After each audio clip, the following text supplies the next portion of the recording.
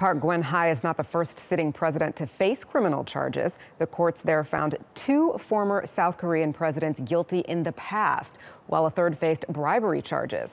The first was Doo-Hjuan, who was president between 1980 and 1988. He was convicted on charges of mutiny, treason, and corruption in the mid-1990s and faced the death penalty.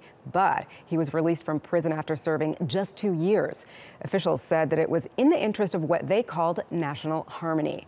And Tae-Woo was president between 1988 and 1993. He was also convicted on sedition and corruption charges and faced 22 and a half years in jail. But like his predecessor, he was released after serving just over 2 years, again, in the interest of what officials there called national harmony. And Moo-Hwin was the president between 2003 and 2008. About a year later, he was questioned about allegations of bribery. Not too long after that, he jumped to his death from a cliff.